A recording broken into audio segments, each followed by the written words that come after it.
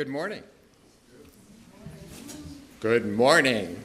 Good morning. All right. You could say it in all your native languages, too. This is wonderful. What a wonderful group. First, let me thank you all for being here. I'm Ron Hollander. For those of you who don't know, I'm the Executive Director of the NET Research Foundation, but I have the distinct honor and privilege. Come on in. There's some more seats up front, too.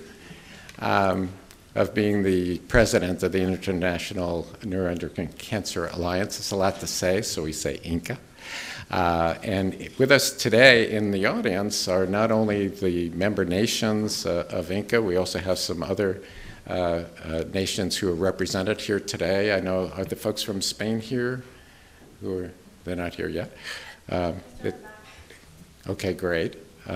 You know, it's always the people who come the furthest that come last. And no, anyway. And of course, we have guests from all of those nations who've participated already in a dialogue that's begun with interviews, with a survey, and for, I think, almost all of you, yesterday's first ever, but first in a series of symposia at ENETS between patient leaders and medical leaders. So this is truly a very special process, and we are so pleased to have so many of you involved in it and making the time to be with us here in Barcelona. We know it's not easy to travel and spend this kind of time, but we really appreciate it, and this is such important work. So do we have the vision slide? Can we put that up? INCA, as most of you know, is an organization of 17 different countries, 20 member organizations, always looking to add additional member nations and that's our financial report from yesterday, to our passion for bringing together the patient communities globally. And not just bringing them together, but bringing them together with a mission and a vision in mind. We see our mission, ideally, as really serving as the global advocate, if you will, if we can go to the mission and vision slide, and to really become and work with all the member nations to become the global voice for neuroendocrine patients everywhere. And our vision is a world where all neuroendocrine cancer patients, no matter where they live, no matter what nation, developing, whatever continent they live on, get a timely diagnosis, the best care, and ultimately a cure. That's why we're here. And we have realized early on in the existence of INCA that there's no way we're going to achieve that if we don't work very closely with the people who care for us as patients in all of the countries around the world.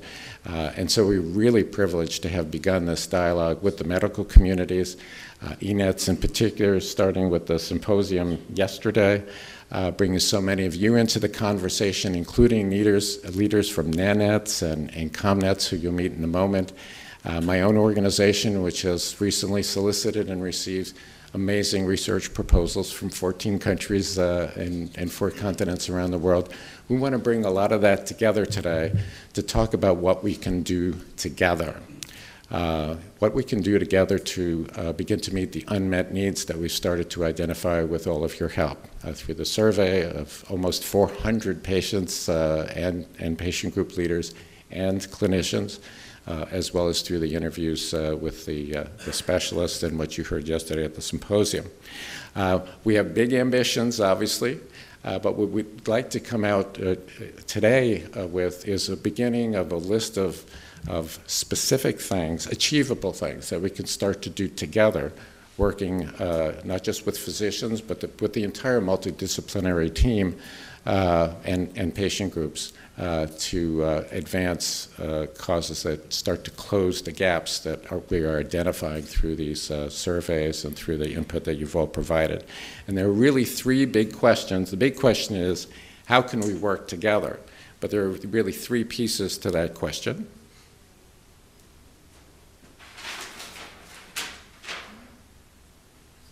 The first is about standards of care. Clearly, there's been some real disparities, if you will, nation to nation, continent to continent, and what's available to patients. So what can we do together to have an action plan to make a very powerful statement about the needs for all patients to have access to the very best care and to ensure that kind of access?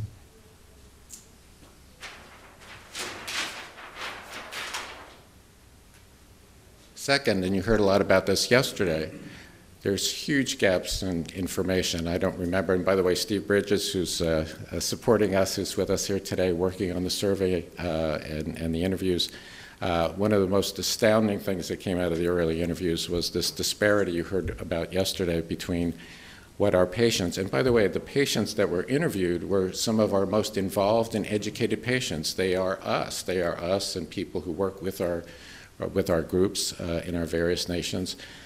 So they are above average, if you will, in terms of their access to information. And yet still something like, was it 86%, Stephen, felt that their needs were not met in terms of information. What does that really mean, and what can we do to work together to begin to close those gaps for our patients? And then third, how can we work together to reach the many, many patients and those who care for them, whether they're NET specialists or community doctors or others in the spectrum of caregiving who are out there? We're very proud of what we do as patient groups in terms of outreach.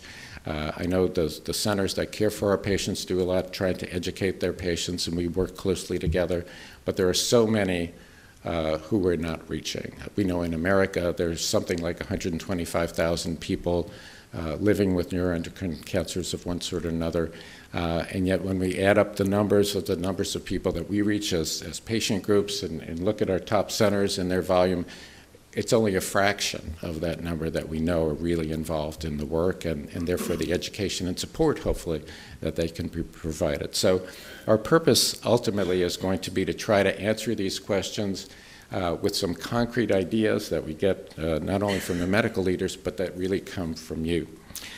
So I'm going to stop talking a minute and turn it over to the panel, but here's how we'd like to spend the next hour and 45 minutes. We're going to ask each of our panelists to introduce themselves, talk a little bit about what their organization focus is, and then to also shed some light in just a few minutes on what they took away from what they heard yesterday at the symposium. They were all there yesterday in terms of what really came back to them as something that is a need that really rises above others, and any other specific kind of takeaways they had to start the discussion about what we might do to work together. And then we're going to throw it open. We are recording this session, so there are microphones in the room, so to the extent that you can use those, it's going to help us to really capture the essence of your thoughts. We are going to ask you in this early session, there's so many of us here, and I know so many of you have a lot to say about some of these issues, to keep your comments really focused in a minute or so we can capture it, get some reaction from our panel. After they leave, and they all have to leave by 11, we're going to take a short break, and then we're going to break into groups, so you'll all have a real opportunity to get into more depth about your ideas, about specific things that we can do to follow this up, and then of course we'll try to aggregate all of that input into some specific things that are really priorities for us, that we set some deadlines, set some timetables for working with these wonderful organizations going forward. So with that, I'm going to ask the panel to introduce themselves, and we'll get a quick statement from each of them, and then we'll throw it open. So Dermot, our host yesterday at the ENETS first ever, but first of many, they said yesterday, joint symposiums. Please introduce yourself and your thoughts. Ron, thank you very much. The panel members and friends and patients and advocates, it's lovely to be here. Dermot O'Toole is my name. I've been a NET expert starting with Philippe Wozniewski in Paris. I went from Dublin to Paris in 1998, and I worked with him for about 9 years in a pancreatic sort of setup, but we had exposure to all types of NETs. So this was one of the first ENET centers of excellence, and I took that expertise and that knowledge back with me to Dublin, where I reintegrated into my family of physicians there, working as a gastroenterologist and gastroenterology oncologist and focusing on NETs. So with time, we've built up a dedicated center, and we've just very proudly received the Certificate for Center of Excellence. And what that is, for people who don't know, that's really an independent auditing system where experts, really, really top-class international experts with an independent body come and visit your center to ensure that what you say, what you put down on the paper is actually real, and they go visit, for example, the radiology department, they look at the protocols, etc. And so we have one of those in Dublin now, and that's good. And there are 42 around Europe. And our idea as part of ENETS, and I chair that Center of Excellence program, was to try to homogenize the way we sort of meet patients, the way we consult, so we don't have untimely delays between when you eventually come to see us and getting the different procedures done, to look at the therapies, and of course also to examine the pathways that we use, so that we call those the treatment algorithms, so that they're actually appropriate and we're not sort of prescribing offline, and we're following the guidelines that we've established as well as ENETS and NANETS. So that's what we do on a daily basis. And of course, then as part of my hat for ENETS, it's being involved in education of the young, education of the old, and transforming ideas, establishing guidelines, cooperating to build a better sort of net community, and with time, of course, embracing this type of concept is one of the missions, of course, that we have. It's an evolving process. So, and we know that the unmet needs that we have in the medical community, of course, they're all underlined by the frustrations that come to us from the patient. I was thinking, just as a comment on on your introduction, just before I hand it over, I like the idea that we have to have a snapshot of what's there, because I think you have to, preparing any paper or any advocacy type structure, it has to be structured. So the snapshot of what's currently there, of the unmet needs, it's really important to see that. And to focus on some strengths as well, and not just always be thinking about the weaknesses. So I think it's good. The awareness is something that I got from yesterday. I get it every day in my clinical practice. So I think the diagnosis is I don't know if we can improve on this bullet diagnosis, but once the patient gets diagnosed and gets streamlined to us, so the awareness is a key message, and awareness means that somebody in the community has heard about NET and they know where to orient the patient. And I think that's one of the most frustrating things for patients and families, to be diagnosed with something rare. And gosh, it's and the European Commission is trying to increase that with their ERN program, this European Reference Network program, and many of you are involved in that. I think the awareness, and I think the reach, I would call it a net reach out is another concept, but it's reaching out. We often think to areas that are underprivileged in terms of financial aid, etc. But even within our own groups, that's important as well. And I think the other thing I like it is also to unify the forces that are there. We've got NANETS, we've got the COMNETS, we've got so many people, and I know that we touched on this yesterday, we touched on it with David as well, and George, and I think that working together and working with INCA, with all of the other groups, will be the way forward. That's the way I think. Hi, my name's Eva Segalov. I'm Professor of Oncology, just recently moved from Sydney to Melbourne in Australia, and I'm very proud and privileged to be here today on behalf of my co-founder of COMNETS, Simron Singh, who sends his apologies. So about 3 years ago, we were talking about the fact that the European model of ENETS in terms of education was outstanding, and as was NANETS, and we really felt there was no need to duplicate that. But what we wanted to set up was a research collaboration between communities that had similarities. So Canada, Australia and New Zealand have somewhat similar health systems, quite different to the US, different to Europe. Also issues like geography, sparse populations in separated, where a centre of excellence could be a hub but not a spoke of treatment. We can't expect everyone always to travel a very long way, so there are issues about educating and researching the relationship with community oncologists. So we set up with generous sponsorship from industry a organisation called COMNETS.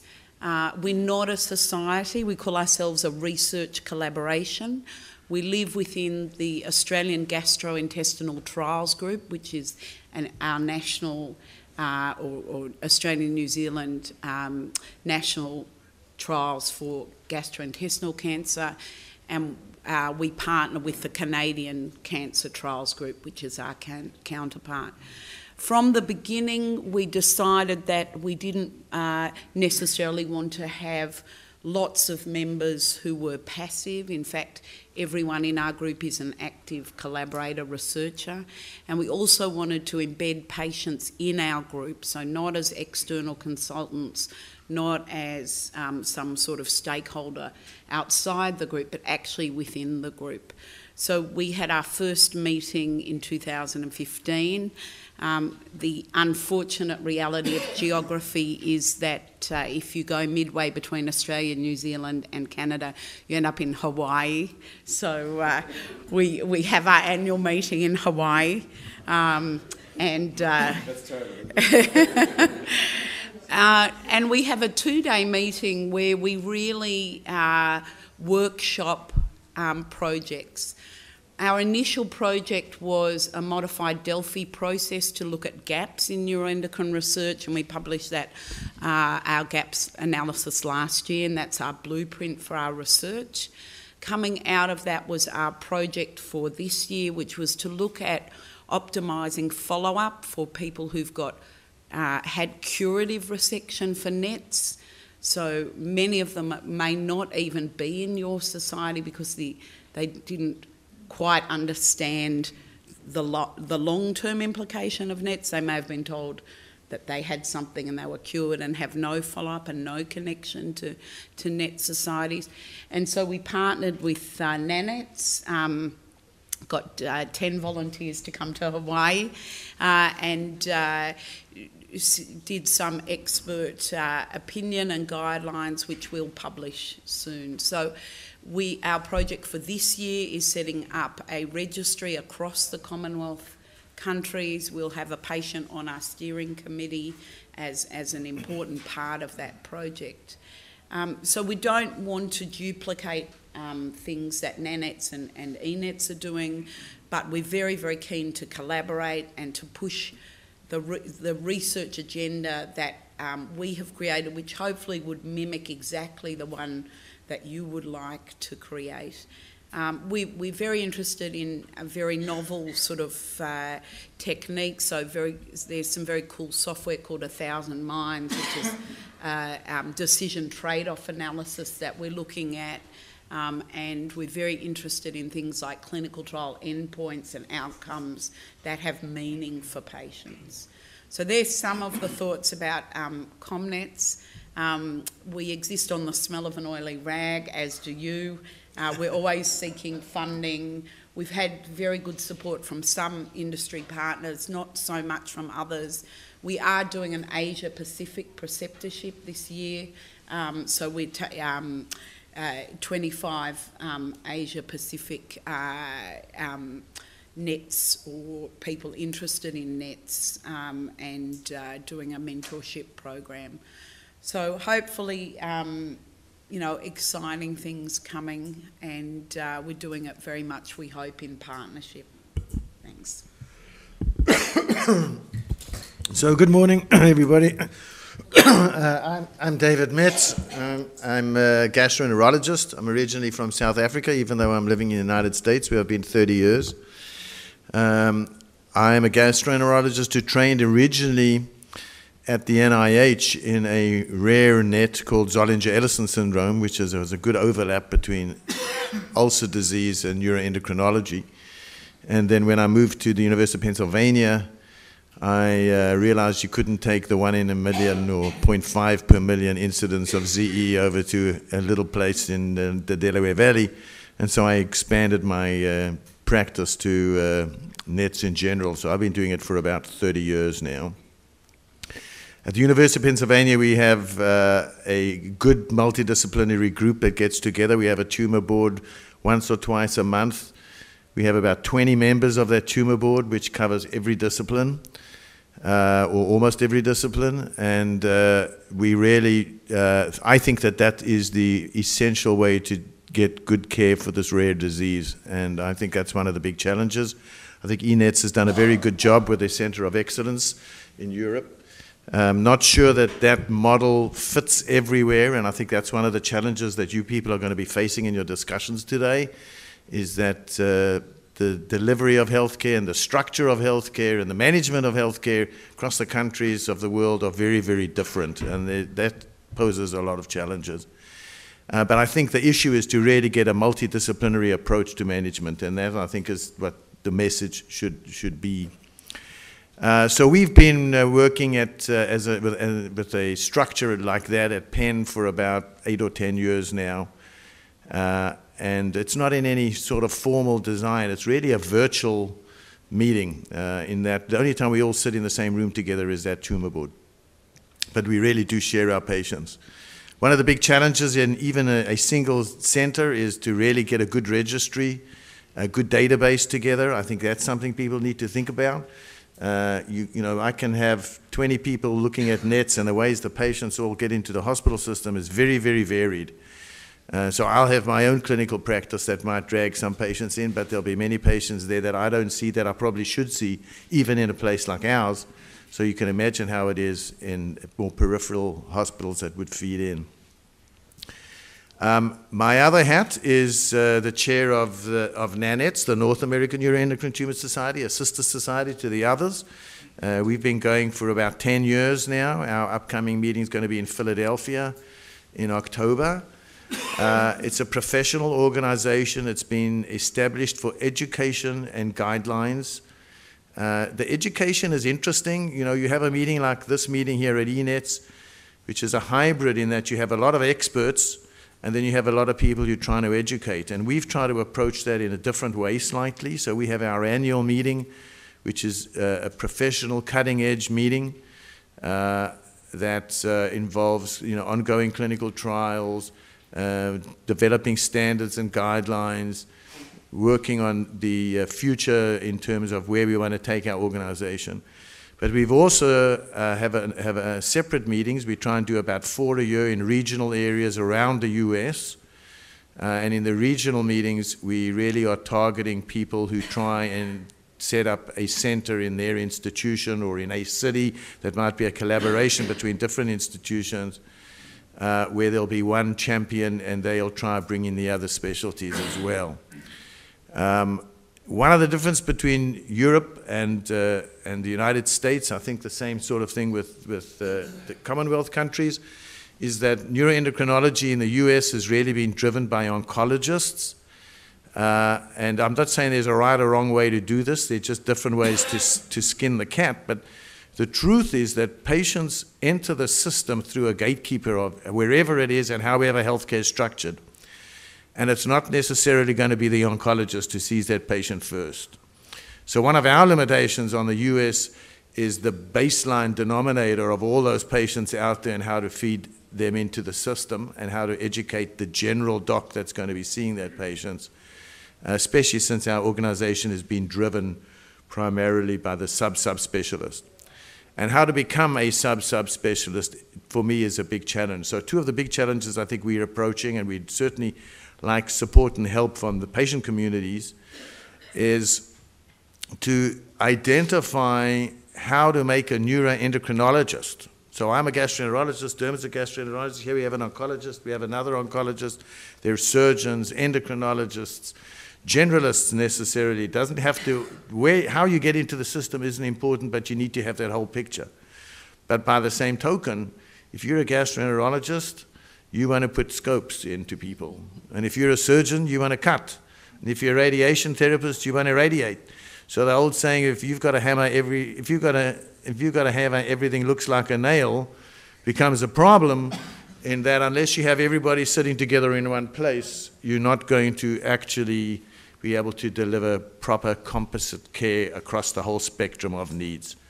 So this is a long journey, and I think many of the patients don't realize that in the beginning. No two patients are the same, so you've got this problem where you're trying to make guidelines and standardized therapy for diseases that arise in all sorts of parts in the body, that present in all sorts of different ways. Some are hereditary, some are not hereditary. Each patient is different, the pattern of spread is different, the density of receptors are different, the genetic differences in the tumor from Mrs. Smith to Mrs. Jones are very different. And so the challenges are truly there, and I think we need to work together and collaborate in the future to sort of address all of those needs. So, you know, we collaborate with ENETS, we're collaborating with COMNETS, we're growing ourselves, and so the whole patient approach differs amongst many of the professional societies. So before I hand over to George, just to look at your three questions, to make a powerful statement about the standards of care that all patients should have, I think personal opinion is probably quite a challenge. And I'd focus on trying to be practical and not be too political, because I think one of the problems here is from country to country there are tremendous differences. And I think we need to be careful that we're really just delivering the right sort of care. One of the things that came up in the meeting yesterday that I found quite interesting is we like to think we're very special in NETS. We're a family, we all work together, we know this is a long haul, we think we're special, but maybe we're not. You know, maybe the breast cancer group or the colon cancer group, who always have much more power in lobbying because of the size and the nature of the disease, they also probably feel that they own their area and that they're special. So I think we are a true family. I find the thing that I love about neuroendocrinology is that however you enter into this field, once you've developed a fascination for this whole process, it really does feel that we're all a small family. And as time's going on, we're getting to know each other better. But I would just be wary on I think, what your powerful statement says. As far as the next thing, in terms of closing the gap, yeah, the gap is a real problem. And I always think about when you get off the train, mind the gap. You really got to be careful that you don't fall in the hole between the gaps. So these gaps go two ways. You're climbing on the train or you're getting off the train. And there are tremendous issues from a patient perspective and from a physician perspective. And as Ron and I have spoken, I really think that this is a two-way street here. There are many, many issues that patients appreciate that we as docs don't necessarily appreciate. I think the survey has brought it out in a very, very visible way. We as docs are focused more on disease. You as patients are focused more on health. You guys want to carry on with your life for the next 30 years, and we're trying to make sure we get you through the visit so that we can still have you around for the next visit in a month or 3 months or 6 months. The time and the pressures to actually deliver proper care and educate are very, very difficult.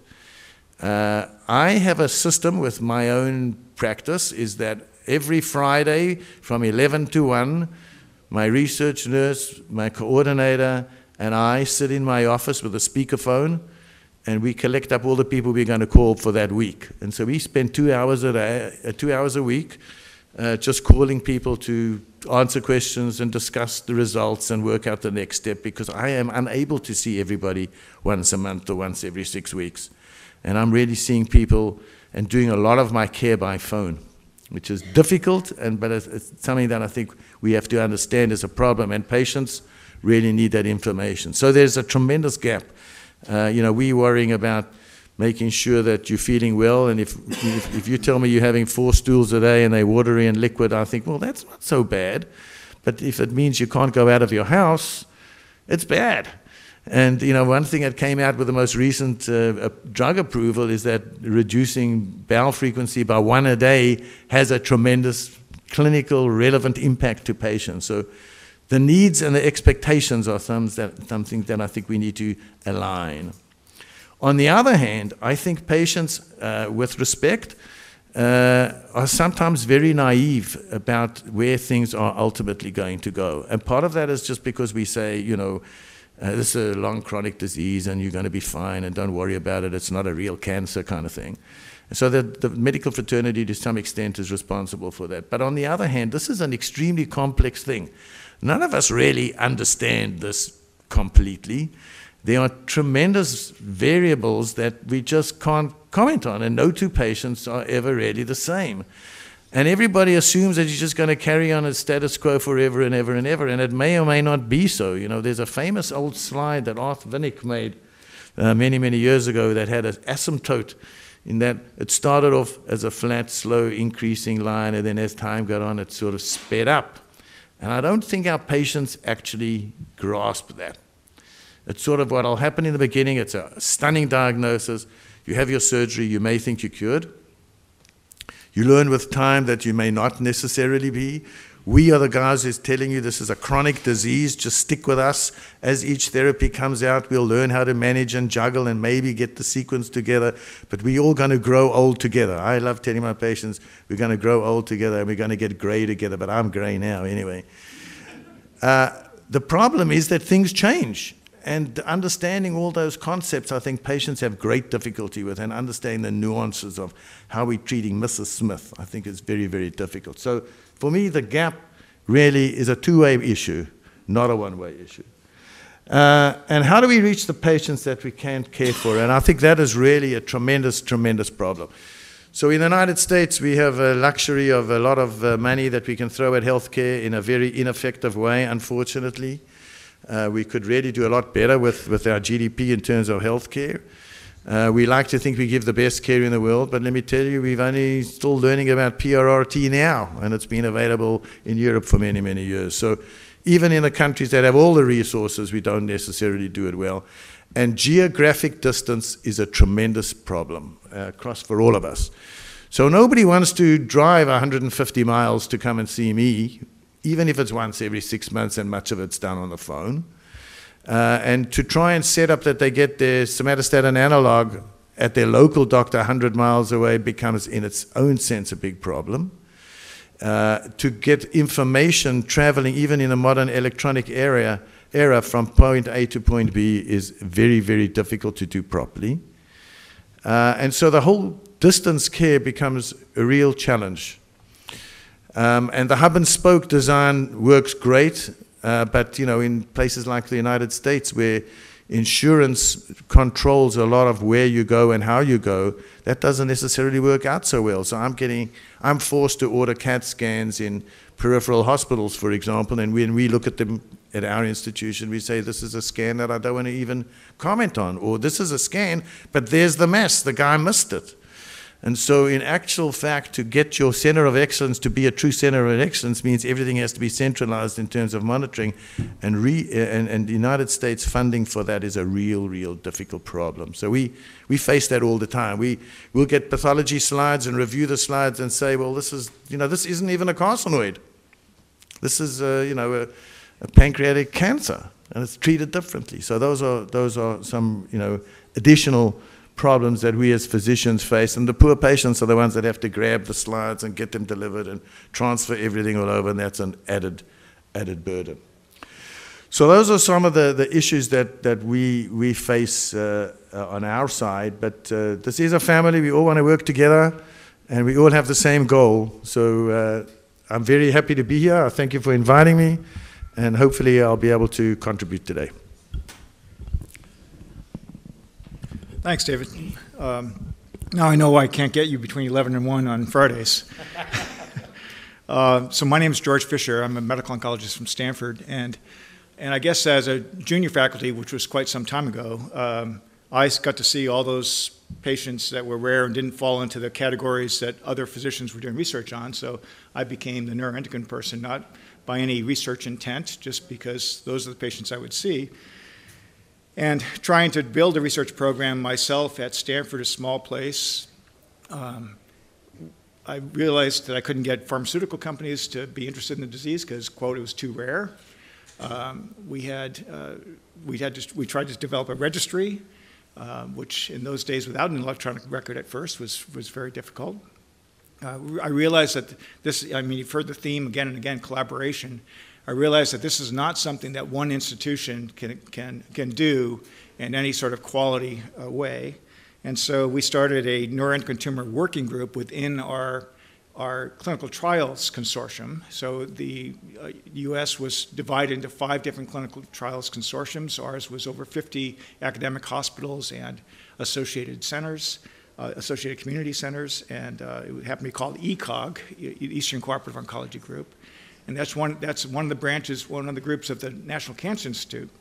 So even within our networking group at ECOG, we realized that we needed a broader scope. We needed to cast a wider net in order to do proper trials, and so we formed an NCI NET task force, which consists of representatives of each of the cooperative groups. So now all the 5 cooperative groups are working together, and the NET task force tries to coordinate studies so that groups are not working in conflict. We're working on priorities that we assess, and that we all work on those trials all together. So again, it's collaboration throughout is one of the themes. Now, you don't get very far if you don't have funding. So actually, the reason I'm on this panel is not because of the NCI task force or the cooperative group trials. It's really because I work with Ron in the NET Research Foundation. And I got involved with that. You know, there are very few shy neuroendocrine tumor patients. There are very few meek neuroendocrine tumor patients. And one such patient who started the Caring for Carcinoid Foundation grabbed me, literally, by the arm and says, "You're going to join our organization." And that's not something you say no to. So I joined the Caring for Carcinoid Foundation, was proud to be on their scientific advisors, and now I'm a co-chair of the board of scientific advisors. That foundation is, I think, a good example of how volunteer efforts, along with some scientific guidance, can lead to a major fundraising, a successful fundraising to fund research around the world. And in our last request for proposals, we had around 16 different countries, 4 different continents, wonderful projects, and I wish I could have funded 90% of them. There were 10% that I thought maybe not be worthy, but that just having that foundation brought ideas up from laboratories around the world that had never been really interested in NETs before, that had different areas of expertise. So we see that as a model that we can hopefully build on and really help have the NET-RF work with NANETS, work with ENETS now, and work with you, and find ways of making this collaboration really a worldwide effort involving the patients, the researchers, the clinicians. Each organization has slightly different focus. NET-RF is on research. The NANETS is on physician education and expanding that physician education to areas that may not have NET centers nearby. And ENETS is really led the way, and I'm hopefully we'll be involved with COMNETS here sometime soon. So it's really all about collaboration, and I think it's a wonderful opportunity for me to have been at the first collaboration between ENETS and INCA. So thank you. Okay, well, first of all, let's thank our panel for their opening statements. What a great group. And you've already heard them put some ideas on the table for how we can start to work together on some of these issues. So we really want to get some conversation and dialogue going. We're going to ask you, if you don't mind, to step to one of the microphones so we can hear exactly what it is, your question or your comment or whatever. So let's begin that process. Again, a reminder, please, to try to make it a comment, not a speech. If it's a question, that's great, but let's try to keep it to a minute each, because there are a lot of us here, and we really want to get some reaction and discussion going with our medical leaders. So by all means. And if you could identify yourself so we all know who you are and where you're from, because there are a lot of folks there. It might be easier to pass the microphone. Can we just pass that around? Okay, never mind. Hi. Oh, sorry, it's my voice as well. Hi, Simone Layden from the Unicorn Foundation Australia. Dermot, with the model with the Centres of Excellence, because obviously we're quite interested in that sort of model in our area, What sort of role, I know that you've got to have specific surgery, you've got to have specific access to diagnostic tools all within the same centre. What role would, say, the patient group, say, for instance, in any of the centres of excellence in the UK, where the Patient Foundation would be a vital part of that accreditation process as well, so that the information can be put to patients? Thank you for that question. There is there's a more and more important role for the patient group within the NET Centre of Excellence model. It hasn't been what we call a mandatory return item that we check every year, but it has become from now, so that we're looking at, and it's something that we've fallen down a little bit in Dublin, but it's something we're looking at rectifying. What we're trying to do is to involve the patients and have them represented in an advocacy manner more and more, but also to sample and see what their satisfaction is within the actual group. So really we have to audit the ongoing process as well. That's a little easier than looking at something like quality of life and things like that. We probably will, I think, down the road, get to the stage where we, at the Tumor Board meeting, so there are two things. In different countries we talk about multidisciplinary team meetings and getting together once a month, or usually we do it every 2 weeks, and we do it every week now as well, because we've got more and more patients. That's where we get all of the people together. So that's a multidisciplinary meeting, okay? That's what we call it in the UK. But the multidisciplinary team is the living structure that's there the whole time. So even though, there's a meeting for specific items that will be discussed, and problems and management and choosing therapies, the team is working behind the scenes all the time to get things done. But I do think at that specific meeting, I think that patient advocacy is represented. So the physician who's with the nurse specialist, it's vital, and we audit this as well, that the patient is represented in a correct way, that it's not just a problem with a disease, and we're not just looking at the disease. And that's why it's important that we don't talk about the patient unless the physician is looking after, the clinician looking after the patient is there. That's one level. But I do think that ultimately we'll get to the stage where we'd have, for example, from a local or a national NET group, that we would have in a Centre of Excellence model, a patient representative at that type of meeting. And we have to be confident as physicians to get to that level. We should strive to that as well. We're not quite there yet. I don't know whether it happens in other countries. It'd be interesting to know. But it's a challenge to bring that on board. But advocacy is important. And I think that for the Centres of Excellence model, we were talking about Yoshi as well, and I like David's idea. We've matured. We thought we could put an ENETS labeled Centre of Excellence everywhere. I don't think it was really our desire. We thought then we were getting momentum, and it was, of course, very good to do that. But the concept of getting a similar type structure, and we've tried to help out and reach out to other continents and countries to adopt a similar strategy, because the principles are good. I mean, the principles are, the principles in Penn, if you go there, that's what I'm hearing, and obviously in Stanford as well. And I know you've got Pamela and you've got other people and many, many people around operating on the same principles for a long time. But to answer your question, I think that building it in a systematic way into the algorithms within a Centre of Excellence is vital. And, we're guilty. We have to do more of that. We just may have some suggestions for you by the end of the day on that too, Dermot. So great. Eva, you had a comment on that. So I do, on behalf of my colleagues in Canada, and I think you heard Leslie Moody get up and speak at the patient forum yesterday.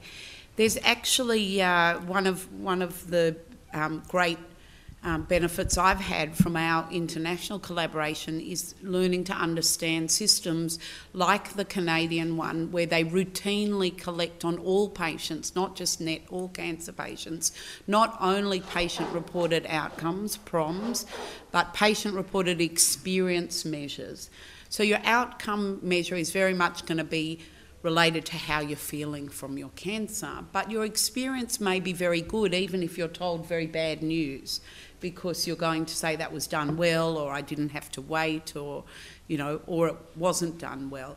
So we need to measure both pros and prems, and we really have the technology to do it. It's mainly iPad technology. So at my new centre, we're going to work with the Canadian centres and try and introduce this as routine for everyone.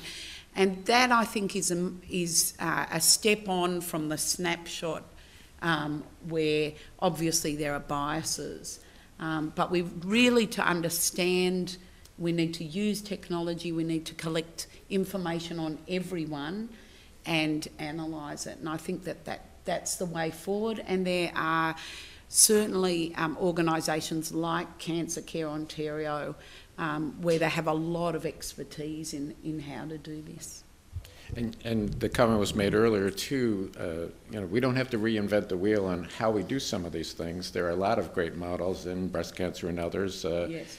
and other diseases in terms of how to both measure experience, but also how to deal with some of the communication gaps in terms of how the whole team, not just the physician, is part of that. Yes, May Dr. I? Fra.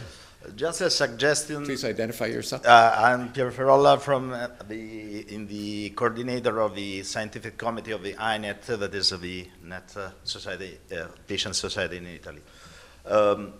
Just a suggestion. We talking yesterday with most of the representatives for the Center of Excellence, maybe for the cooperation between the patient association, is to identify, you know, in the requisite is how many new patients the center see every year, and this is of course an index of attraction.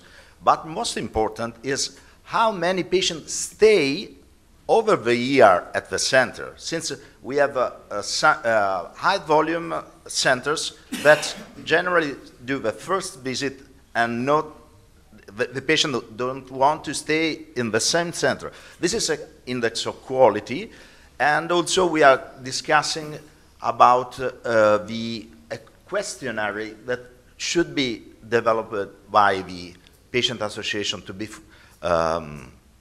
administered to the patient, that is different from what us as physician may be judged. But so what are the ethical issue? What are the patient-oriented measures that the hospital can take? And this can be an interactive cooperation to ameliorate the quality of the assistance by the patient point of view also. Ron, if I could just comment. Yeah, please. So that's an important point. I worry a little bit about that as a metric, because oftentimes people will come from hundreds, if sometimes thousands of miles away to come to Stanford for that first opinion. And we don't want to give that person monthly injections. We don't, you know, we might discuss clinical trials, but it's not practical for that person to go on a clinical trial. And we will then use that opportunity to educate their physician as to what treatments make sense. Go ahead, and perhaps that opportunity can grow a seed and you know, result in better care locally because of that. And so that patient goes back, and then we see them less frequently, sometimes in 2 or 3 year intervals, only when there's a decision to be made. But that's the way we do it here, even without centers of excellence. That's the situation in Europe is slightly different in some countries where we have more than one center of excellence. So if a patient say, I don't want to go again to that center, is not a good index. So to my opinion, this should be considered in the interactive role of this. Yeah, if I may comment on that, I mean, the concept of trajectory of disease is something that I think people should think about, and maybe you should discuss in some detail today. So this is a tremendous variability is involved in managing the disease state with NET patients. No two patients are ever the same. It's hard to make a guideline where everybody is unique.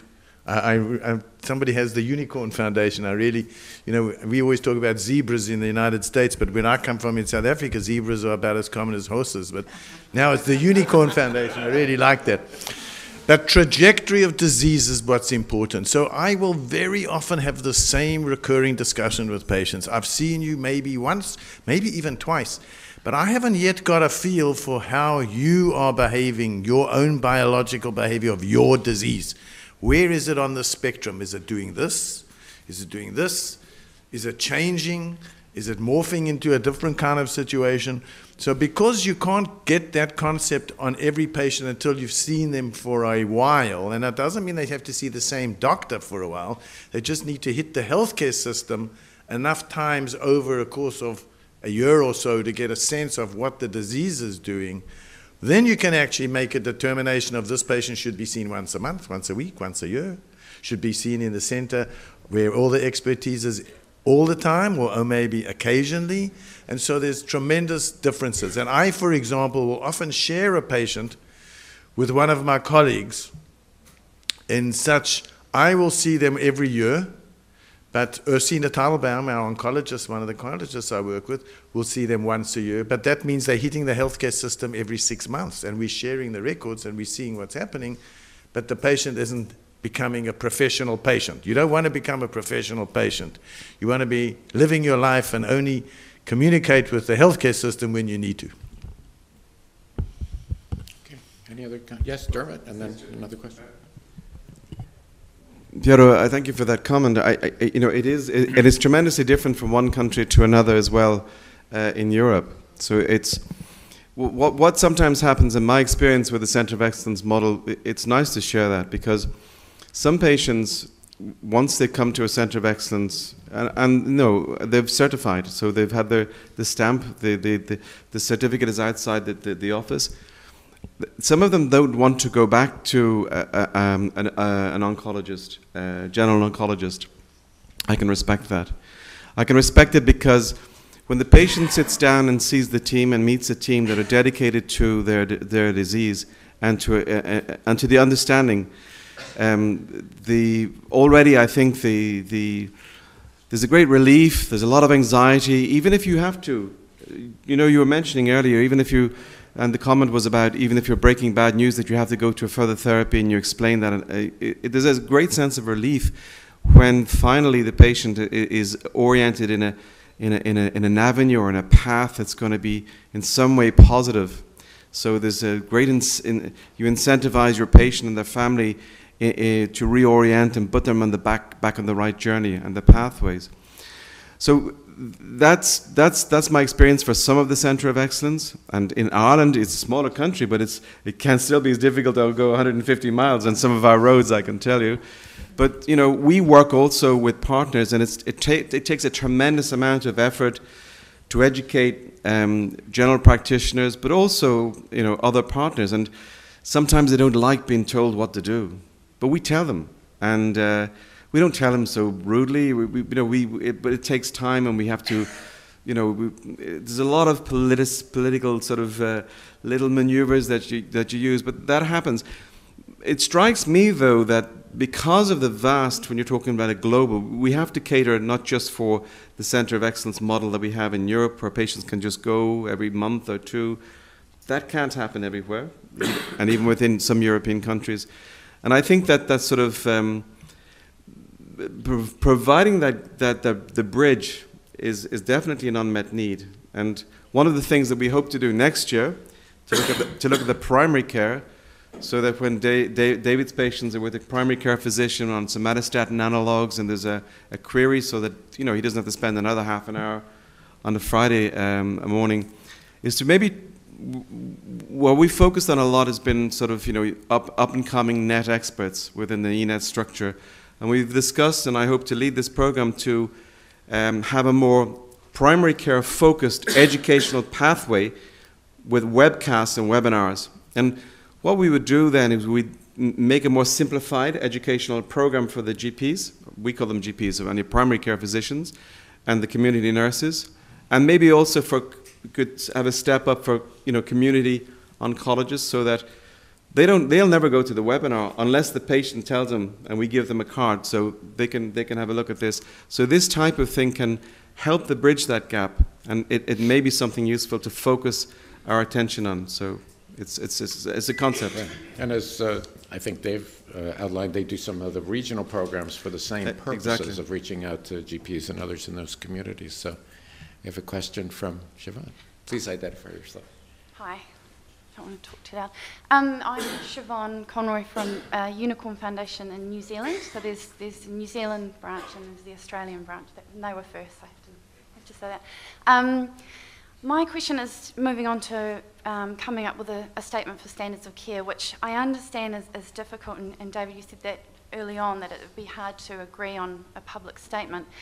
But I feel really passionate about this because we know within the room there's such variations in terms of especially access to treatment, and I think we can't underestimate the who patients know and what they can influence in their own countries.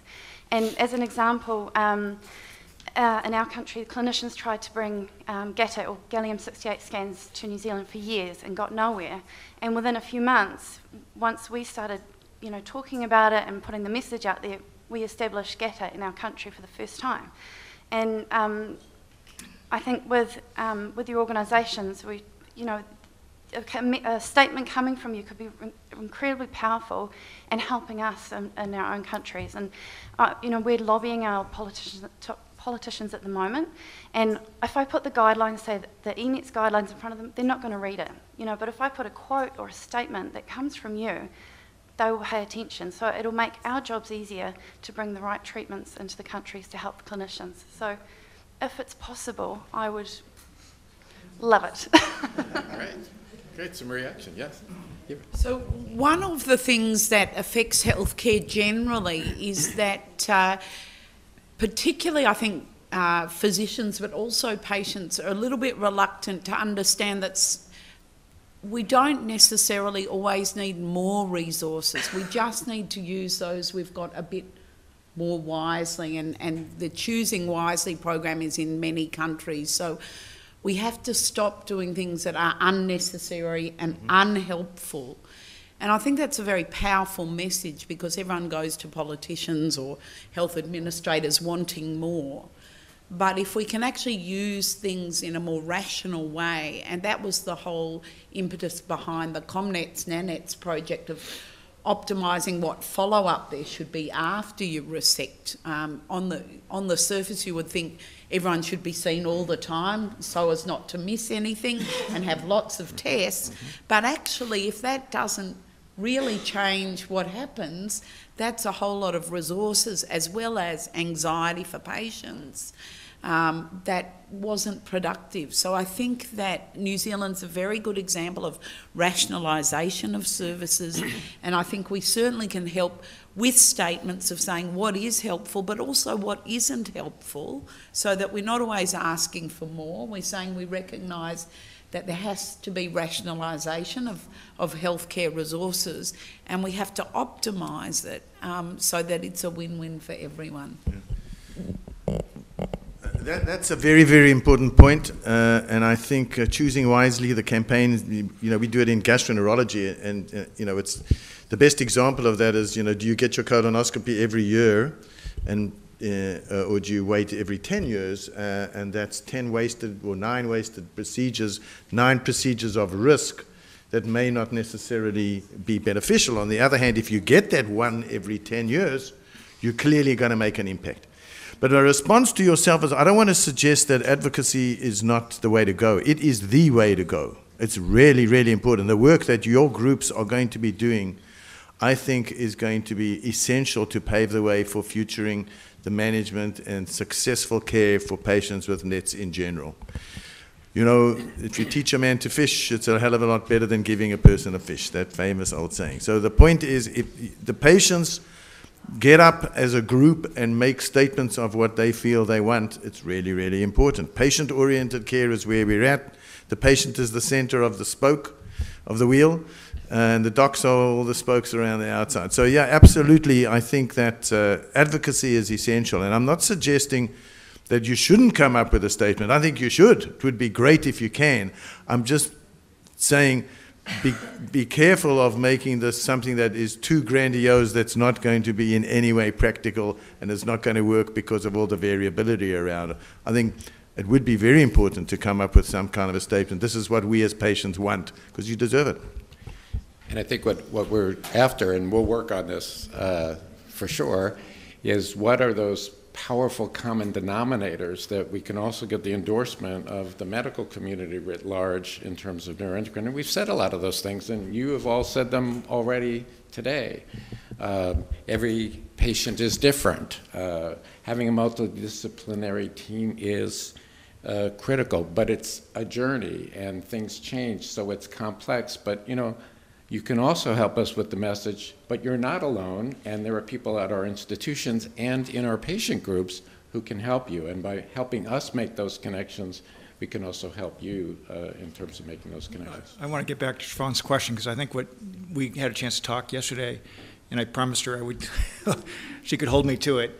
I think that there is value in a professional society in making a stance on what the minimal essential elements are that each country should strive for, and then that would allow her, that would give her more weight when she argues with her politicians to get those resources. Right.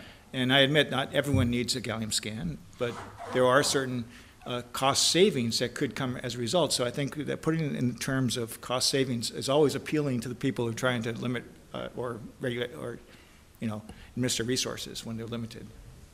So clearly an opportunity and a challenge. Yes, please identify yourself, Giovanna. Hi, I'm Giovanna Mbezi from Los Angeles, the COMNETS group. And thank you so much for bringing us all together. There's so much to learn from hearing what's happening in other parts of the world. One of the things we experience in Los Angeles is that, especially with new treatments being approved now, is that it's gotten even more complex, that there's a point where the patient is having to make some pretty serious decisions. And as we said, this is a you know, long-term thing. So we're going to come to those points more and more often, what's next and what's the best next step. So I think that's one area that we have of concern. We see patients who are either coming into the system for the first time, either they're being referred by a regional center, or they're at a point in their care where they now need to make some serious decisions. And we do have multicultural, centers of excellence, but sometimes it's not so clear to the patient that those resources are all available to them. So I'm wondering, as patient advocates, how much can we help the patients understand that there is this team? Because sometimes that doesn't become very clear. And I think we do put a little too much pressure on the doctors in that short appointment. There's so many things that I find can be solved without going to the doctor, like a lab order or something, you know. I'm trying to keep that precious time to the really, really important issues. And there are other things. We would love to have a patient navigator, someone who can literally welcome someone into the system and let them know what's there for them. The nurses, at least for us, are too busy to do that. They're maxed out, but maybe it's another nurse.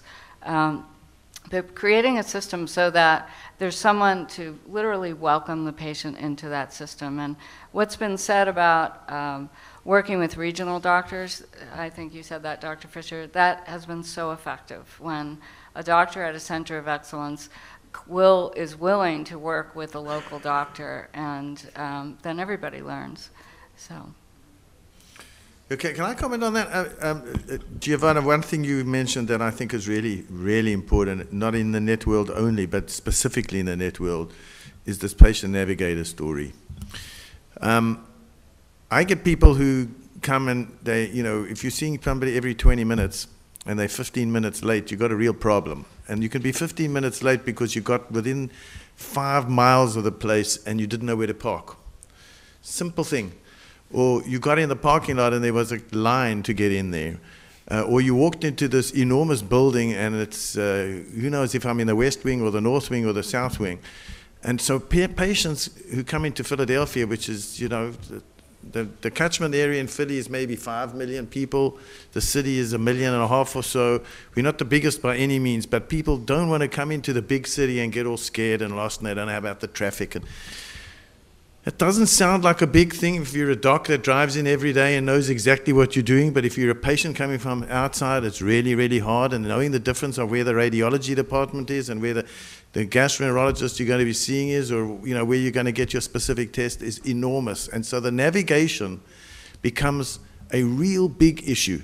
And understanding that this person is the guy that delivers the radiation, and that guy is the guy who puts the scope in to see where it is, and this is the person who you've never ever met and you're never ever going to meet, but it's the pathologist that's going to actually read your slide and make all the difference on how you're actually going to be treated. And putting that all together is a patient advocate, is a navigator job.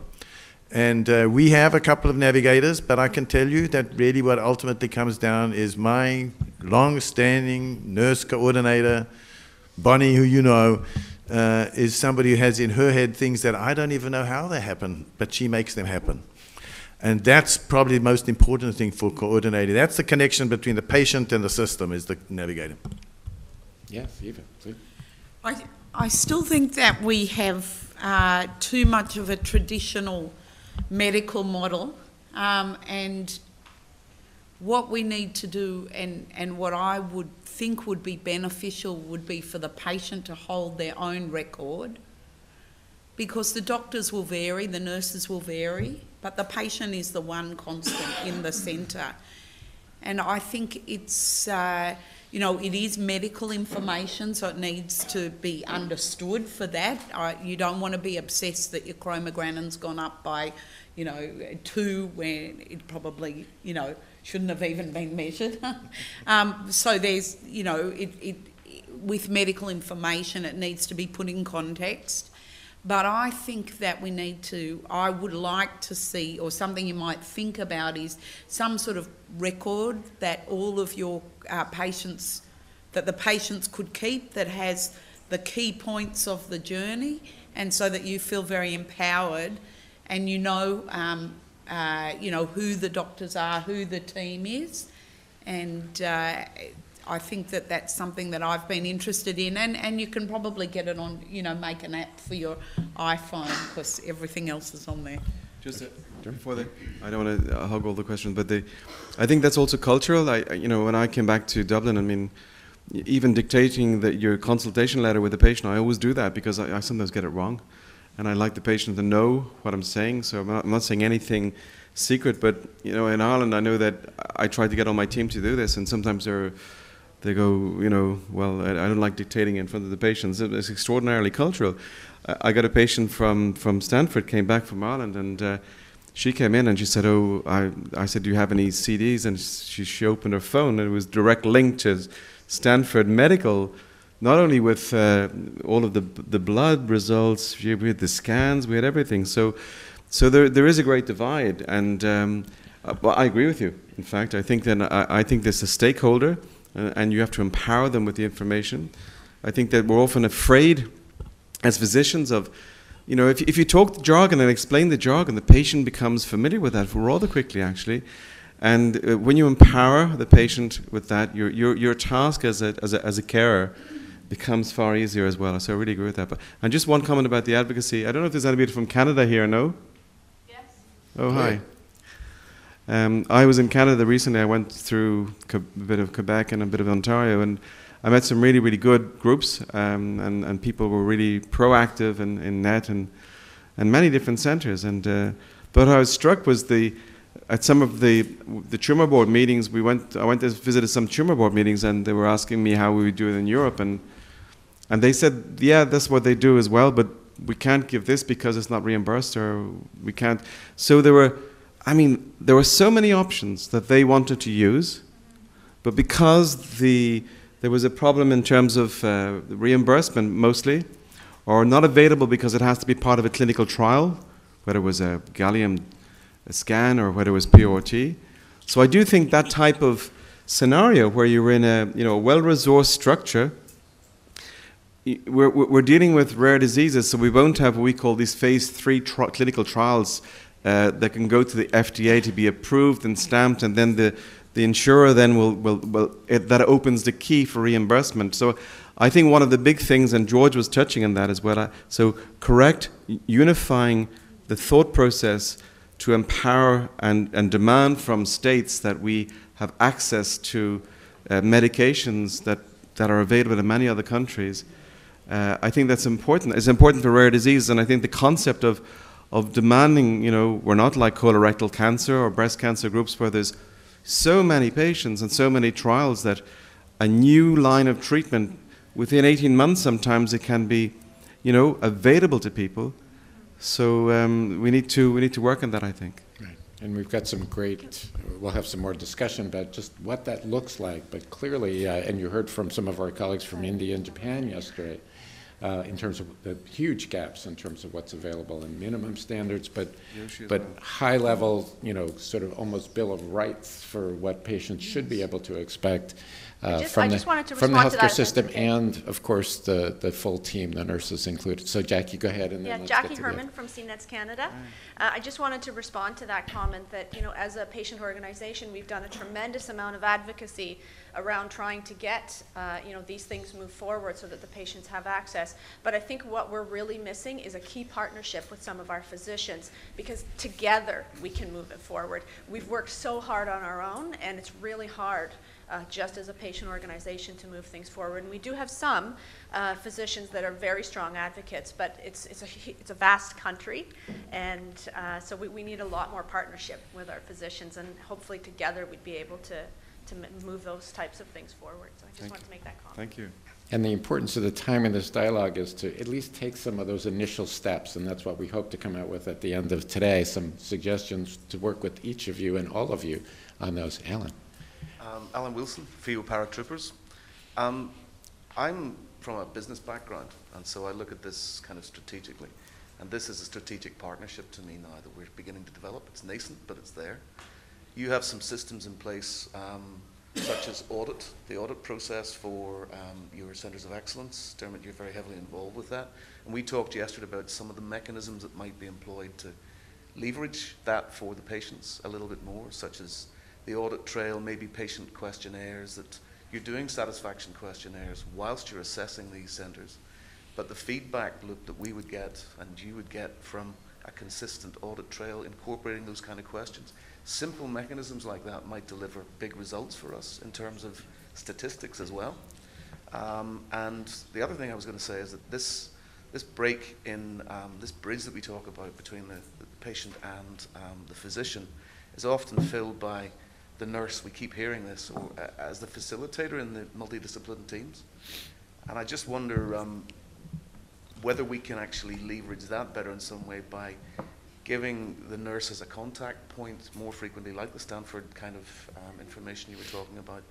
But the leaflet, Bertram Wiedemann talked about a leaflet yesterday, or something that can be given to the patient by the physician with maybe a list of criteria that you go through and contact points, and that would bridge a gap as well. So there's a disconnect in the information, but I think you can plug that in a little bit more.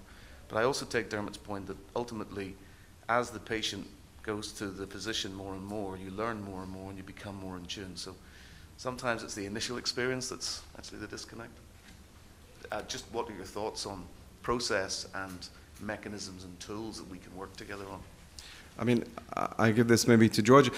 The navigation, I like that concept because, we've got 2 satellite groups in Ireland, so having somebody part-time who's a navigator, I think is a really good thing. And if you create a job like that, I think you can have a navigator that takes on several types of disease processes. So I don't know what the experience is for that navigation, either in Australia or in New Zealand or in the States, but we don't have those navigators. But I think it makes a lot of sense. So one point I would make about the navigation side of it is the navigator has to have some clinical expertise, and it has to be somebody who understands the concepts and understands the disease. So we have a lot of these sort of issues in our practice for all disease states. Is what can a secretary respond to on the phone, and what can a nurse or a medical assistant respond to on the phone? And if it is anything clinical, we steer that by sort of law in our division that if you're going to make a clinical decision or a clinical impact statement, it has to go through somebody who's clinically trained.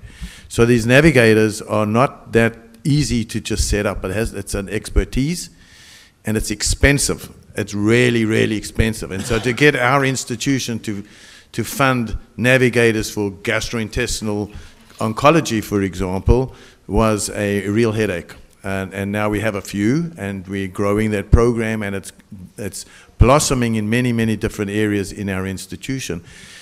But ultimately, in the American healthcare system, the only thing that makes money is the patient and the doctor face to face, because that's the only billable activity.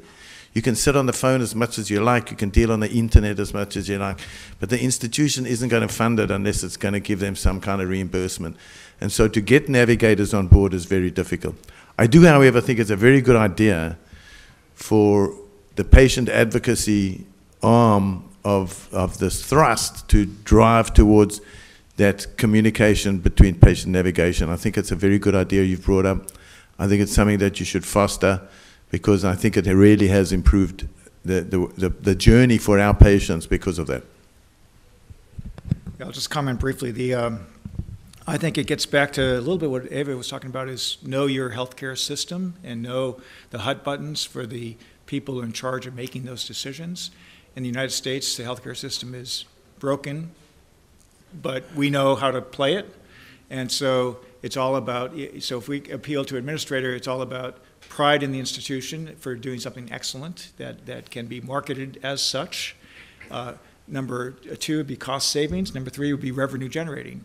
So we didn't have a navigator, we didn't have gallium scans, and we convinced the hospital long before gallium was approved to let us, to buy the generator, to let us do it for free for patients. We had a little bit of philanthropy to help out. But we did that because we told them how many other scans neuroendocrine patients brought into the system, which were revenue generating, or how many surgeries were done for neuroendocrine patients, or how much an octreotide injection is, and that was before lanreotide. So I think that you play to the administration, and you work that to the best of your ability, and that's going to be different in every country, and perhaps different states, different institutions. But we were able to convince them to give us a navigator and gallium before it got approved. So. Just a quick response. It is a quick one. Sorry, okay. Ron. Very quick response is that we've developed an app, and apps can do anything or nothing. But this particular one, it tracks your symptoms, it tracks your daily feelings, it tracks your medication. But it also gives a ping point, like a contact point in the MDT of a facilitator. So you can say, I'm not feeling well today because I ate something last night or whatever, and the physicians can respond via the facilitator if it's deemed to be necessary. But it's an active, let's say, point that's made, and they can pick up on it if they want to. Now, the problem with that is it's the quality of the team and the quality of the facilitator, but that's the problem. But it's a very simple mechanism, and it's much cheaper and easier to handle. So, thank you. And, well, let's get to Dr. Lau's question again. I'm Liao Kui Hin. Sorry for my voice. I'm from CNET Singapore. I'm a surgical oncologist practicing in a private setting in Singapore. I would like to make 3 comments. One is the patient ownership of the clinical data, which I absolutely agree with you. Moving forward, I think what we can do to harmonize the world is to make sure that our patients are educated. Whenever they see a patient, they must request the clinical record to be downloaded into some forms of digital storage. Now in the era of digital storage, I think it is so easy to get the clinician to download into your thumb drive. So if you have a personal iCloud, you can download to the iCloud. I mean, I'm glad I live in the era. I'm still live through to see the iCloud in existence, that I store all my patients' records in the iCloud. Even when I'm here, the patient call me, I can pull them out and see it and advise accordingly. So as a patient advocate, I think we should educate our patient to tell them that we have to move towards your personal ownership of your clinical notes. How do you do it? You can either store it in your thumb drive or into the cloud that you owned. So this is one comment, because last week I saw a patient from Ireland, and to my horror, the patient told me that there is no single record that is released to the patient because the system, the country just doesn't allow them to take out of the hospital. So I think we have to move forward in a with a global effort to educate our patient, to make sure that they have to make an effort to retrieve this clinical data to be stored in their control.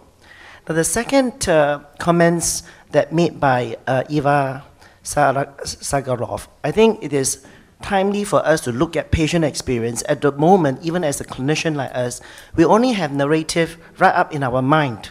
And all this narrative is in patches.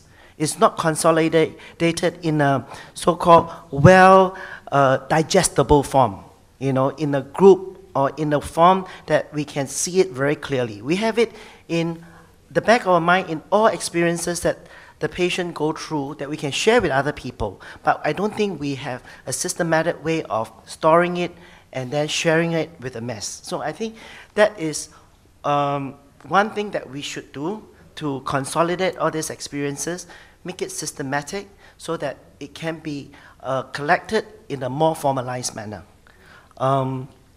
This is my second comment. The third comment is I'm glad that COMNET is making the effort to do some of the research. I probably hope to hear more about it in these meetings in the later part of the day. Thank you very much.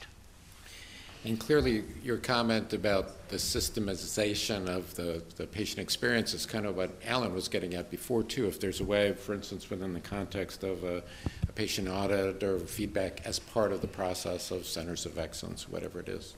So if I could just say, yes, well, it's clear that we all underutilize technology and information transfer through modern techniques, and God forbid I start tweeting like our president. But Alan, if you could share that app with all of us, I would be happy to take a look at it. We have 3 or 4 apps that are going through the Stanford system to find out patient-reported outcomes, and it may be something that's unique to NET that we could adopt at Stanford. So please do. So one of the big issues is privacy, and personally I think there are issues with putting records on the cloud, but there are new technologies, the Bitcoin technology that the stock markets are now using, where there is no one storage, data stored in multiple millions of little pieces and only put together once you claim it. So I think that is an evolving story, but there's still a lot of problems with privacy legislations in many jurisdictions. So that's something that patients, I think, and advocates can really stand up and say, no, this is ours. Don't, your laws are actually inhibiting us, not protecting us. Right. And as we get through all of these issues and we're challenging each of you with some of the very questions, I want to come back to the two-way street that Dave Metz talked about before, because we want you to be, just as we will be thinking as you leave about what we would suggest we do, we want you to be thinking about leveraging your patient groups. How can we, George, help make the case to the administration that it's really important to the community and the patient groups that this technology be available, and we'll support you publicly, et cetera. How can we provide some of the navigation, not all of the deeply clinical stuff, but if, in fact, and I heard some of the centers of excellence in some countries are actually working with distributing information at the first diagnosis about patient groups that are available. You're not alone. There are other resources here and patients who know how to navigate the system. Sir. Thank you. My name is Dirk van Janechte, NET and MEN Belgium. I have a question and maybe a suggestion. If you're a center of excellence, is there any requirement that you cooperate or communicate with patient advocacy groups? A requirement in written statement, no, but the patient information package, it's one of 14 different subgroup of the major groups. So there's a full section on patient involvement, and that's something that sort of it's hard to it's hard to make a firm statement with so many different countries, etc. So what we do is at our training day, we talk about that, and when the auditors go and visit, and with the accrediting body called GSG, they're called, they will see what the actual patient involvement is, and of course it's encouraged that they will have a local contact with the patient group. It's not a mandatory item because it's hard to impose that. Maybe it will be as we go forward. Some countries don't have patient advocacy groups in NET, so we can help with that. Yeah, of course. So, but okay, the thing is I had this week the opportunity to speak a lot with the people of Antwerp. We've been printing recruitment flyers, we call them, because we think we're not reaching out enough to our patients. That there are NET patients who do not know that there are patient advocacy groups. And we agreed now with Antwerp. It was even better because we print them and with the idea to put them where the scans are taken. Because if you have a NET, you will have a scan. But the doctors there said, like, we're going to make a map. And everybody who was get diagnosed of NET is going to get a map, and you give me the flyer, we put them in the flyer in the map, so that I'm not saying that they have to cooperate with us, because that's one step too far. But it would be nice if it would be a requirement that they inform the patient that there is an advocacy group. We do that, of course, and most of the centers do that. But I think I like your point. I think that, you know, we're mapping it out. We've got to map it on the clinician side of the center of expertise in NET, and we've got to join the dots with the patient group. So it's an important thing going forward. I agree. Yeah. So let me make 2 points. First of all, in terms of flyers and information, I would suggest you don't reinvent the wheel here. There are many, many primers out there that have been developed by various different groups. They're not all the same. That's the problem. They don't all have the same emphasis. But there are many people that have tried in the past to get a patient-oriented information package together that gives the whole picture. May I interrupt you on this? Yes, we have this flyer. There's nothing about the disease, only about the patient advocacy group. Because there's so much information, like you said, on the disease itself, and it's confusing. So this is only, you want to talk to us? Right. So there's 2 components to it. So part of it, you need 2 things. You need the actual logistics of how to get your care to delivered and get the information that you need in the specific location that you're going, and you need the information to provide the big picture so you can feel confident that the whole picture is being looked at. And those 2 things, I think, do have to be addressed. But I'm saying don't reinvent the wheel. Your one pamphlet might be modifiable for everybody, and an existing primer that's been put out may well be modifiable for use in different places. The other point I would want to make is what Dermot mentioned, is your education day. Did you call it? So we have had a few of these, and the RONS organization should be complimented on this across the United States. I think you do 3 or 4 a year in various strategic locations. One of them happens to be our institution. I can tell you it's a wonderful day, and we've modified this to be very, very interactive and to have very little didactics. Some people in the old days would get up and give 20 lectures from 20 specialists, and you'd walk out with cross eyes and you wouldn't know where you were going. What we've now evolved it to be is a whole day, but there's a couple of talks. Where's the research going in the institution? What's translational research? How does it differ from basic science research? What's epidemiology research? What's the difference between the patient and the global stories? That sort of stuff. But then we spend most of the time with 20 people sitting on a stage and a master of ceremonies. It usually happens to be me, because I talk too much. And I'll field questions and direct them to try and make sure that everybody shows the whole big picture. But education days at various institutions, I think, goes a long way to helping with that. So those are my 2 comments. Can I just, I mean, I just want to say, I like the concept is really important. So your questions for the Center of Excellence, and that's what my hat for in charge of the European Centre of Excellence program. So it does vary from country to country, and we encourage, if you've got patients and patients on the website, so they will be encouraged to give them the address of the website. That's what we do. I mean, Mark is here from Dublin, and with his colleagues and partners, they set up a patient website that has been improving from time to time. We orient towards your website as well in the UK because you've got different information. So with new patients, we'll put them onto that. And that's, so we've got lots of information. I don't know what the take-up is in that, how fast patients go on to consult. Some people do, some people don't.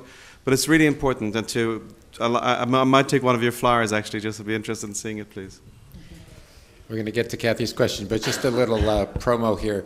The last education program we had, which we had something like 17 countries tuning in live streaming, but timing's not always great.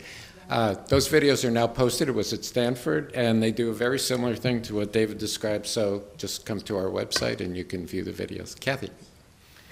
Thank you. Yeah, Kathy Bouvier, Net Patient Foundation, UK. It was just a comment about the involvement of advocacy in the ENETS Centre of Excellence process.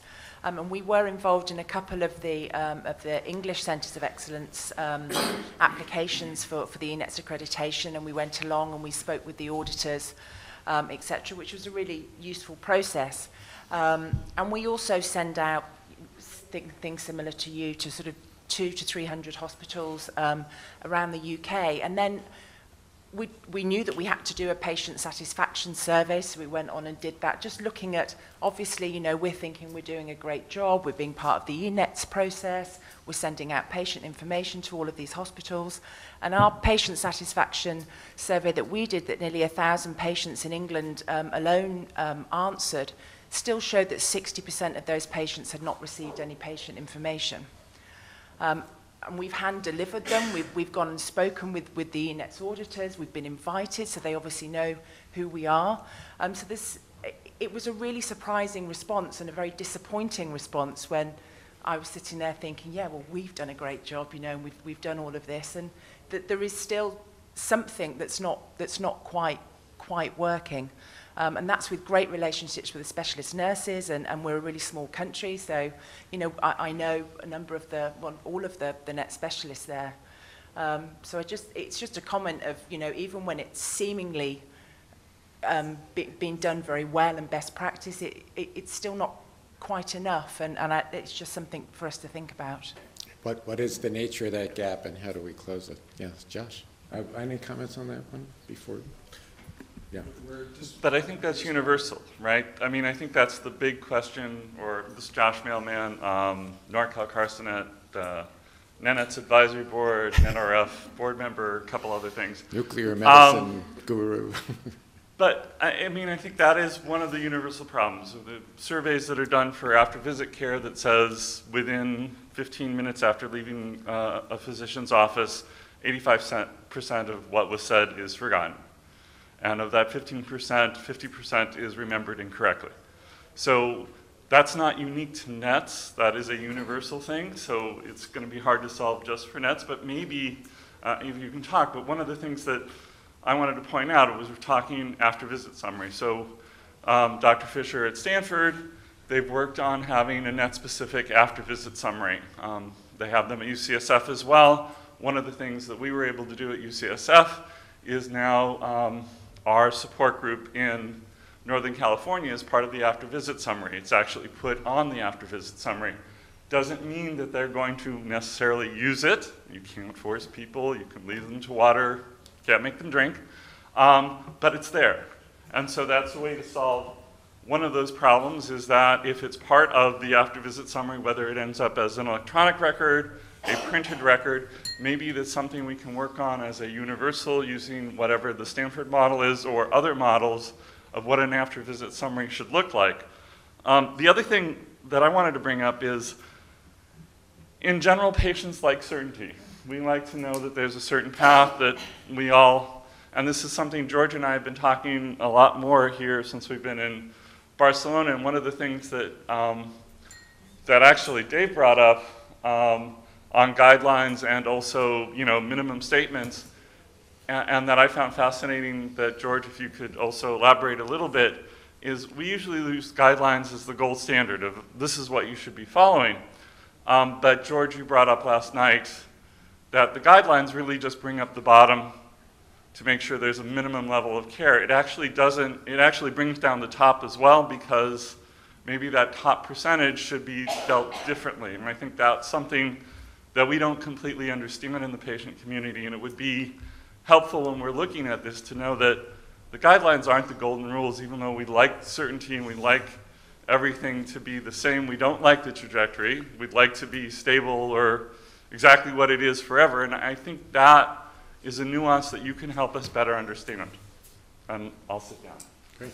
Comments? Yes.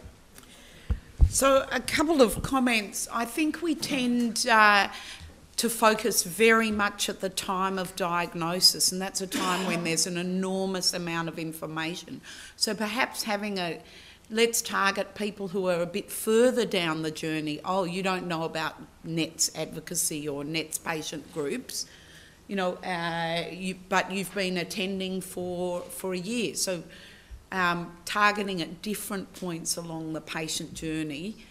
Maybe those patients were given patient information, but in the enormity of what they were doing, their scan forms that come out with pieces of paper. So I think a continual strategy of engagement. Great. The other thing is trying to engage the patient's family. So I've often had situations where the patient doesn't want to engage with the patient advocacy, but the family does. They want information, they have fears, they want to talk about it, but the patient may not. And so I think targeting the family and having an access where the family can access, obviously not disengaging the autonomy of the patient, but having specific strategies to help families, maybe a specific strategy where the actual patient doesn't want to engage, but the family does. So that could be another area that you target. And then again, through the GP, in systems where the GP is the primary care. So I was talking last night to Rachel from Brazil, and the GPs step out of all care. But in many countries, they're still the centre of care. And one of the interesting things to me is the patient can come and see you as the great expert and guru, but they then go and check with their GP, who probably hasn't heard of half of the things, but that's been the constant in their life, and they want validation from the GP. So I think that, you know, at all of those levels, you can try perhaps to get more traction, and we need to really integrate all of those levels. Right. It's I mean, to your point, it's repetition. The one time you hit them, it's like any other advertising message. You have to continually hit them throughout the. I'm sorry. No. I don't want to come out as being against guidelines. I think the guidelines are great. No, but Josh and I were talking about things last night. This kind of gets to how you define a NET expert.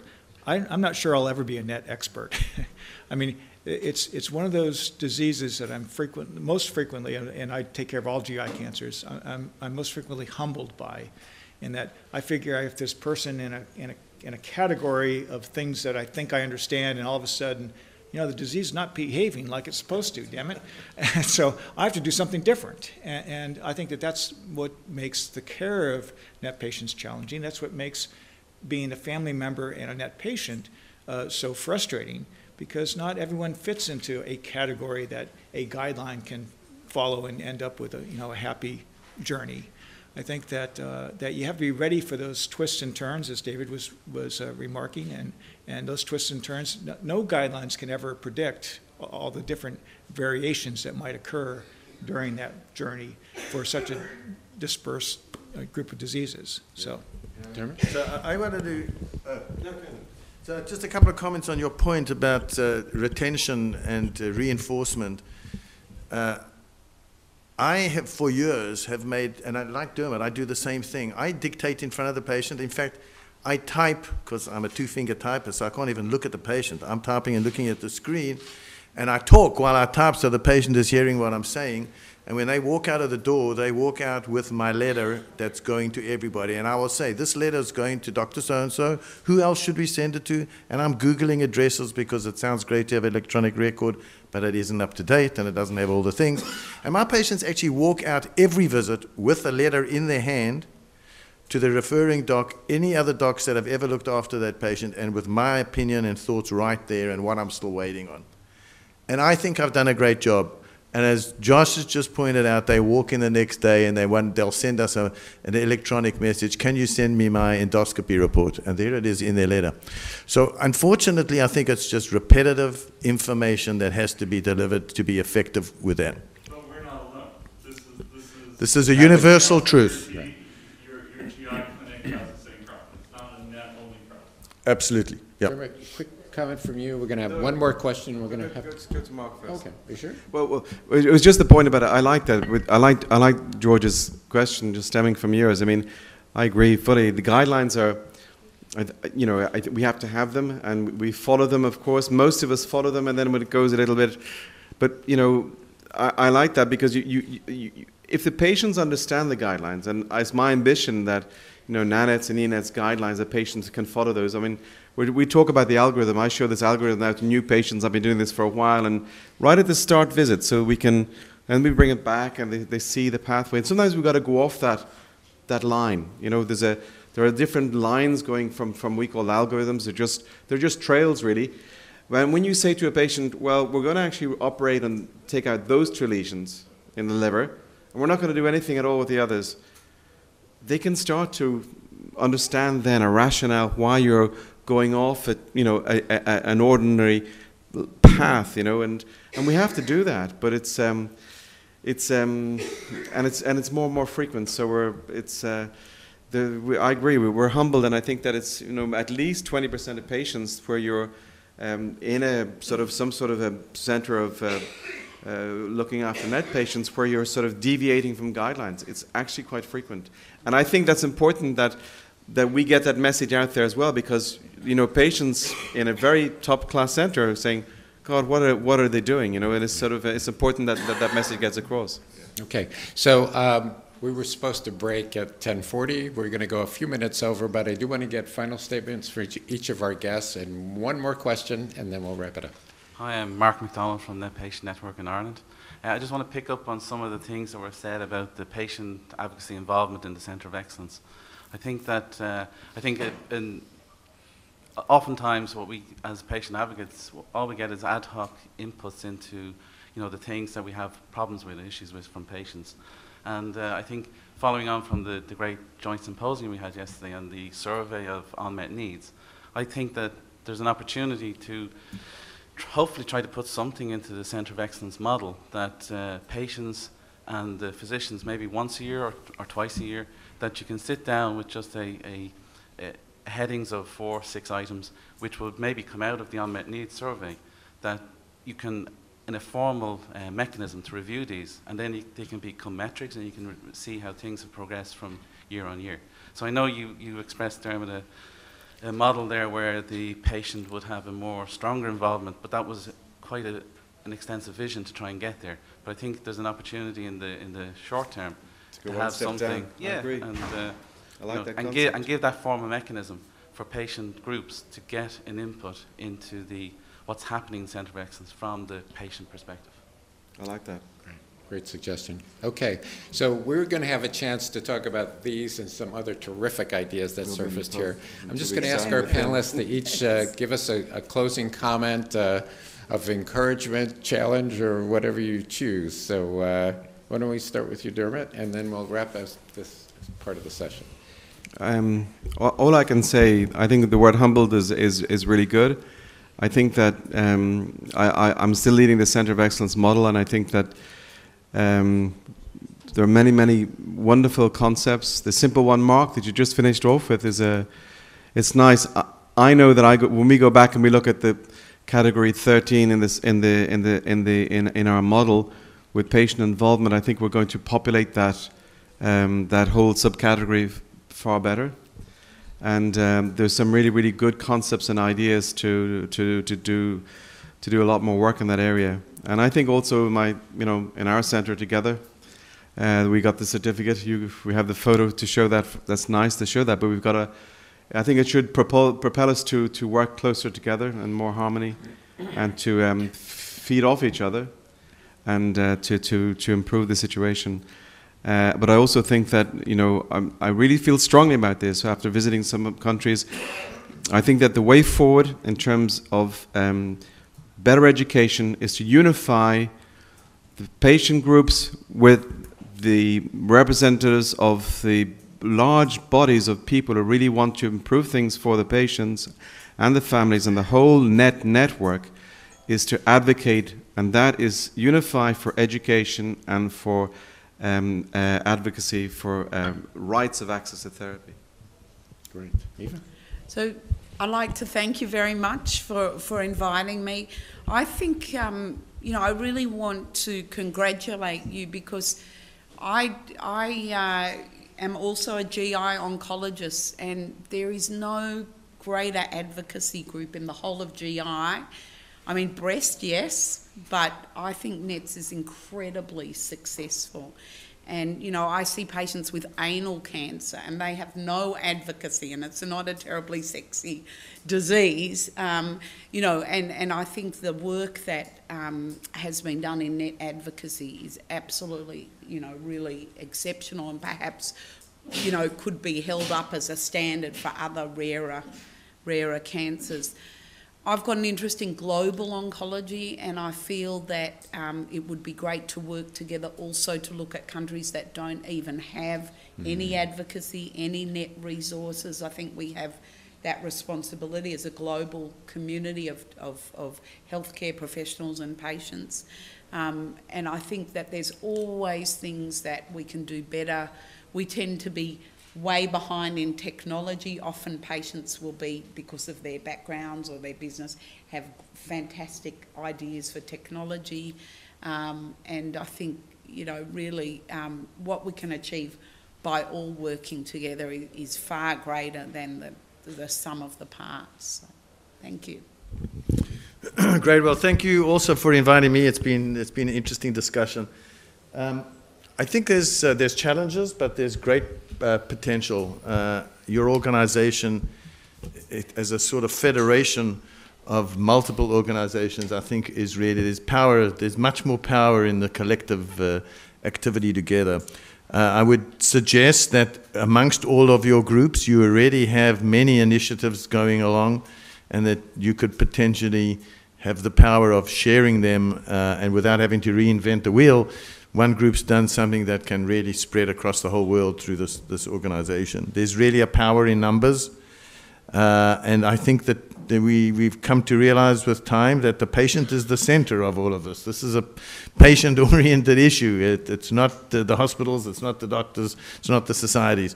So you have a lot of power and a lot of potential, and I think organization, and this is a start, so I think you can really go well from that.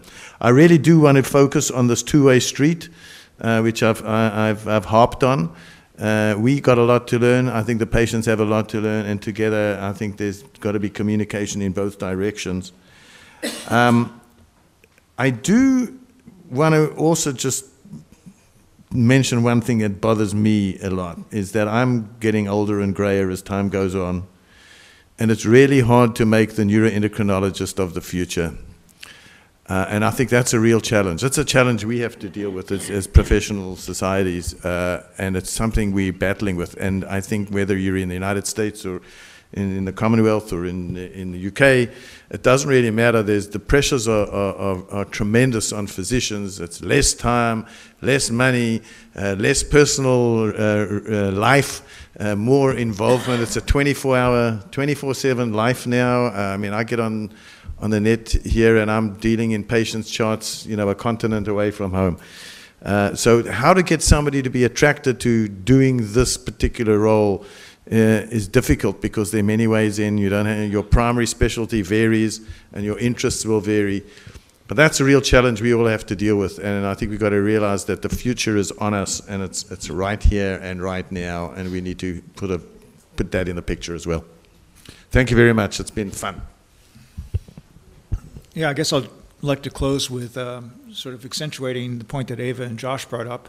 The fact that, that the information is not delivered successfully to anal cancer, lung cancer, breast cancer, neuroendocrine cancer doesn't mean that we can't address it in neuroendocrine cancer. Maybe we can teach those cancers a thing or two about how to address their physicians, how to get the information out. So don't let that dissuade you from being bold and coming up with sort of best practices that because you are a diverse federation of groups, you can learn from each other as a best practice that we can then learn from and apply to our different institutions. And of course, all centers in the US are excellent, so just ask them. So I think that we all strive to be better. Let me just leave it at that, and I think that you can make us a lot better. So thank you. I hate to do this, but we spent a lot of time interviewing a lot of people, both on the physician side as well as on the patient side, and you're coming up with your white paper. May I just suggest that really has to be finished. You got to write that up, you got to make a document, you got to distribute that document. Because if you don't get to the end of the pathway, then it hasn't really been for a successful effort. But if you do get this to the end of the pathway, you're going to have something in your hand that you can actually use. So what great encouragement from all of you, especially those last two comments. We absolutely are committed to completing our task, not just for ENETS, but for all of you in terms of our insights, and more particularly what we think we can do. I mean, we have laid the groundwork for a very powerful and exciting partnership. You've seen it on display here, you saw it on display yesterday. Such great ideas come forward today. We're going to work the rest of the day on coming up with some priorities for action, which are also going to be in the paper, some concrete things that we can do to work together. So we're going to do that with the richness and the encouragement that we've gotten from all of you. So please join me in thanking our wonderful panel here today.